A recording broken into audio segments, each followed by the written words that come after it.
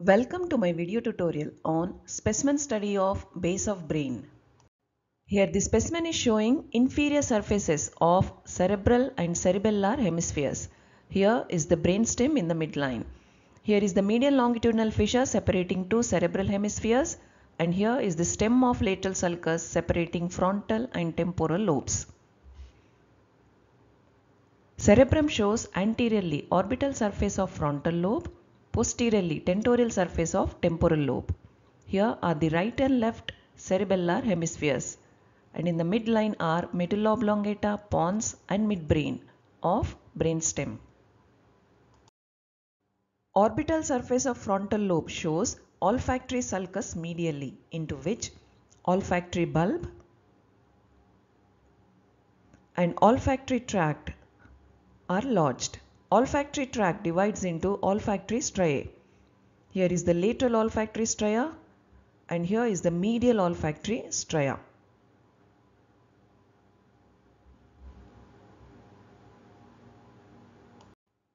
Posterior to the olfactory striae are the optic nerves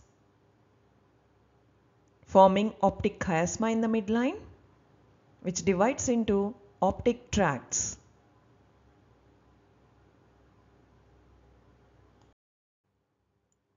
Optic tracts run laterally over the midbrain. Here is the midbrain. It has two symmetrical halves. Each half of the midbrain is known as cerebral peduncle or basis pedunculi.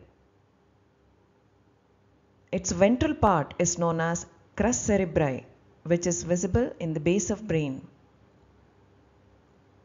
A central shallow depression between two crus cerebri is known as interpeduncular fossa. Interpeduncular fossa is bounded by anteriorly optic chiasma, anterolaterally optic tracts, posterolaterally crus cerebri,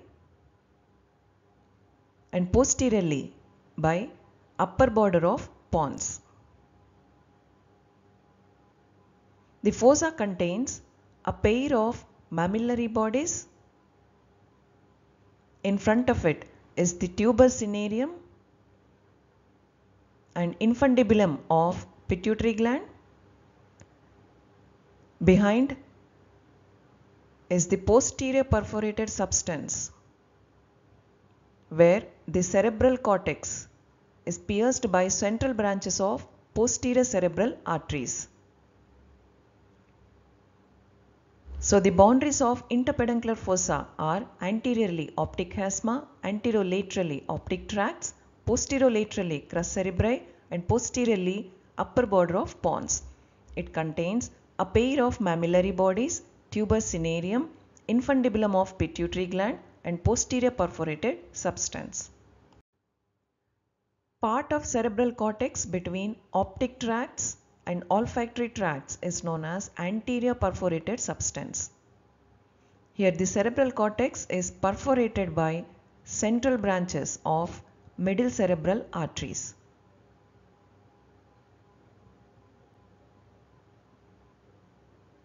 Here is the middle cerebral artery and its central branches perforating the cerebral cortex.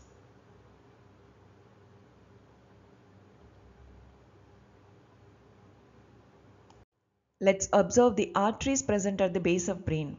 The major arteries are basilar artery and two internal carotid arteries. The basilar artery present on the ventral aspect of pons, each internal carotid artery present at the beginning of stem of lateral sulcus. Basilar artery is formed by union of two vertebral arteries at pontomedullary junction. It runs in the basilar groove on the ventral aspect of pons.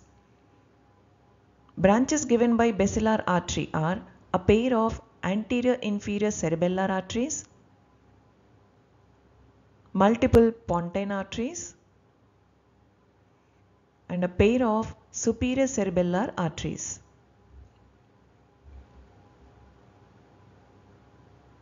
Then the basilar artery ends by dividing into two terminal branches. They are posterior cerebral arteries.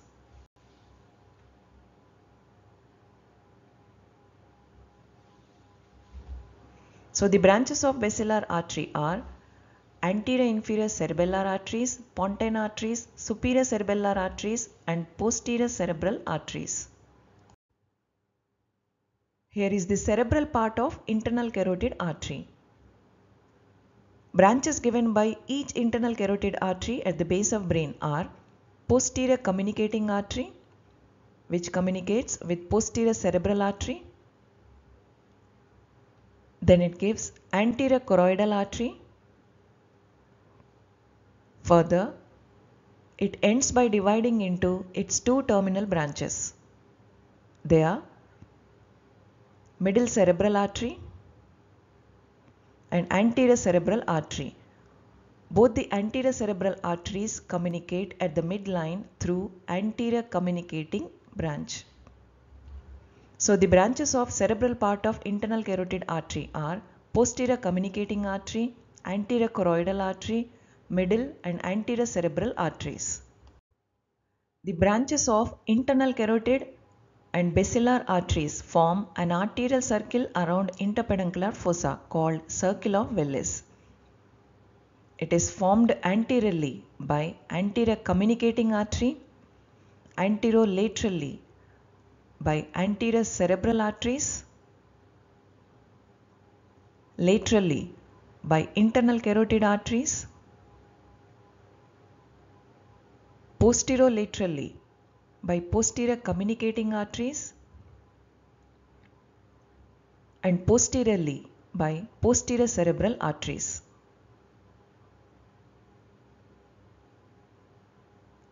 So that a polygon of arteries is formed around interpeduncular fossa known as circle of Willis. It is located at the base of brain around the interpeduncular fossa and formed by anterior communicating, anterior cerebral, internal carotid, posterior communicating and posterior cerebral arteries.